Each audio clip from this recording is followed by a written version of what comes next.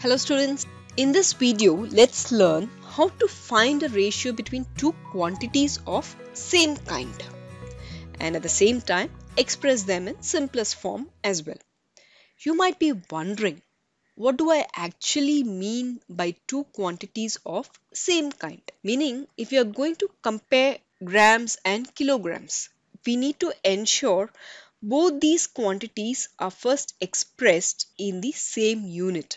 Meaning, either grams have to be converted to kilograms or kilograms has to be converted to grams. But generally, we ensure that the higher units are converted to the lower units. Let me explain this with an example sum.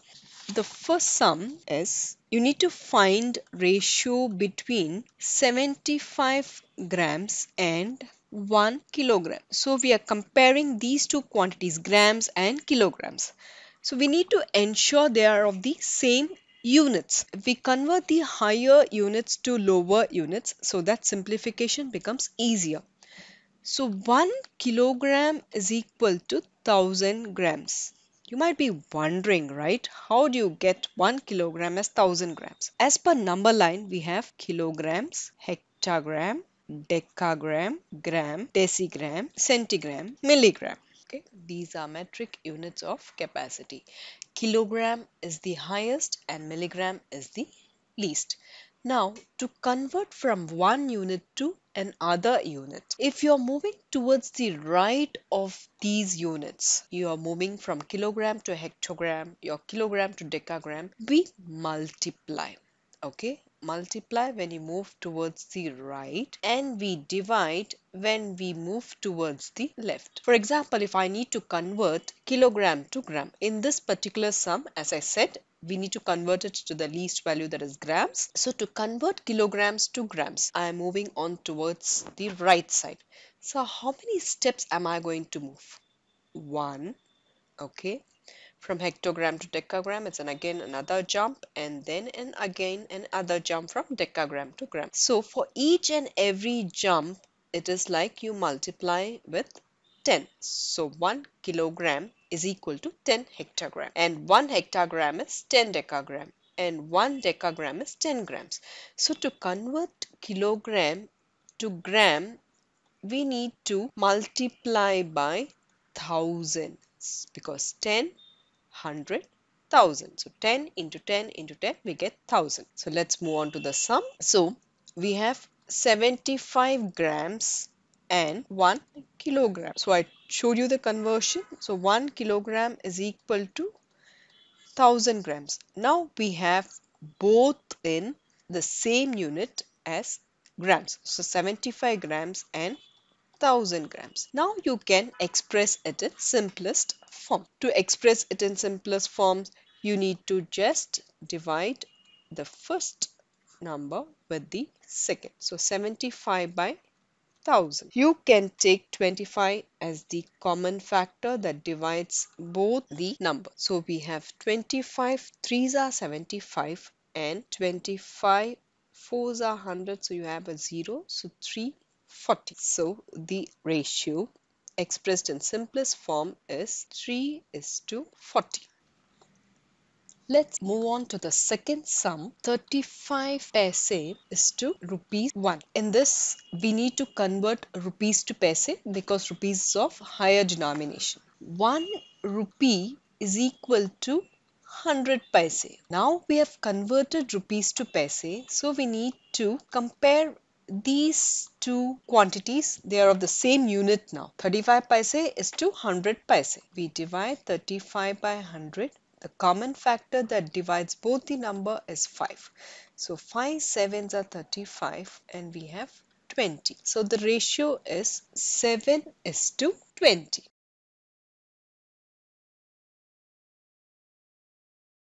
Let's move on to the third sum. 1 kilogram is to 375 grams. 1 kilogram is equal to 1000 grams.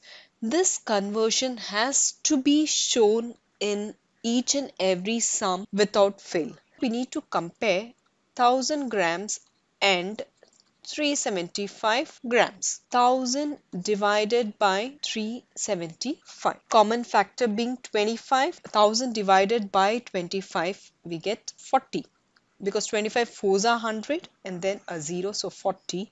375 you divide by 25, you get 25 ones are 25 and the remainder, and then you get 125, so 25 fives are 125. 40 is to 15. So when I divide with the 5, I get 5 eights are 40 and 5 threes are 15. They have to be further reduced to simplest term.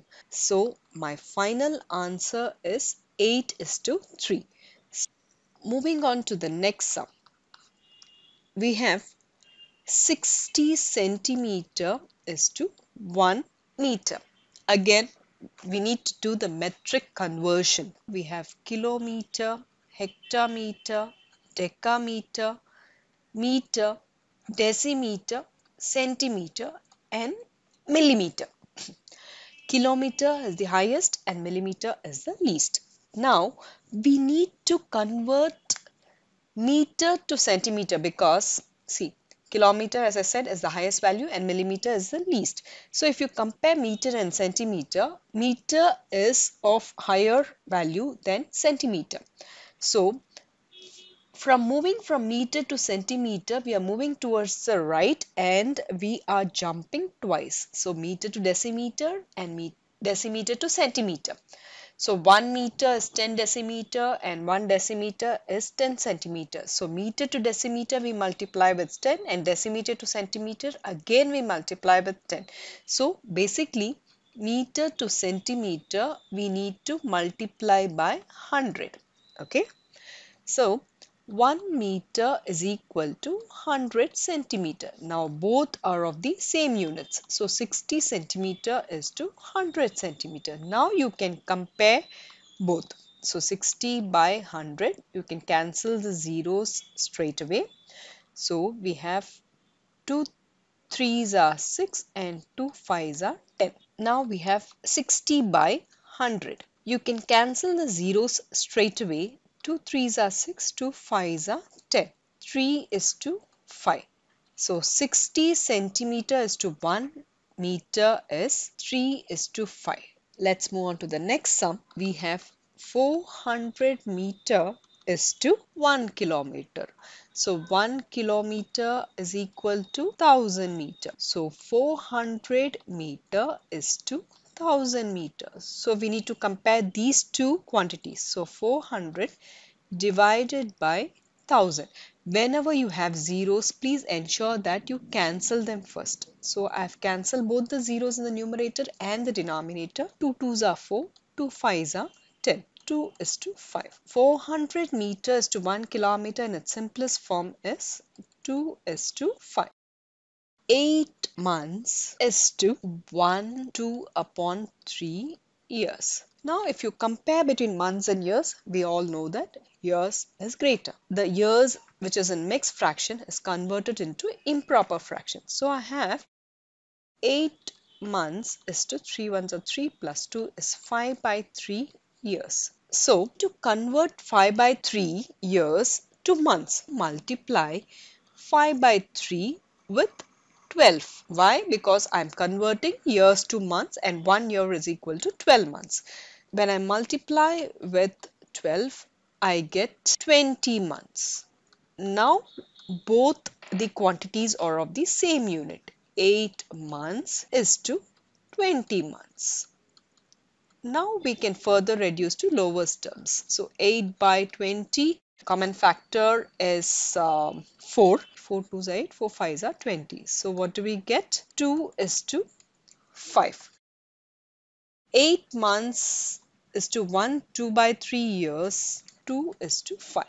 One last sum. 6 2 by 3 hours is to 1 day. First and foremost, let us convert these hours into improper fractions. So we get 6 threes are 18 plus 2 is 20 by 3 hours is to 1 day. So between hours and day, which is greater? Day. So we need to convert days to hours.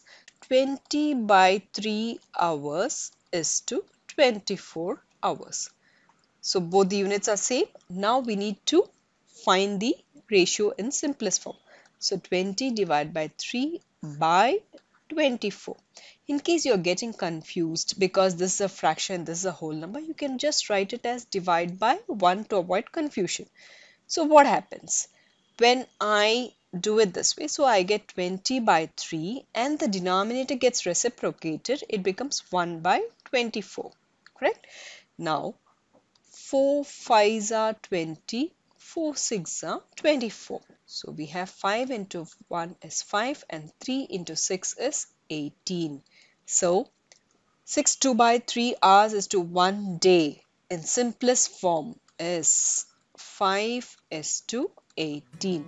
If you liked this video and you felt this video was very helpful, please do like, share and subscribe. See you all. Bye bye.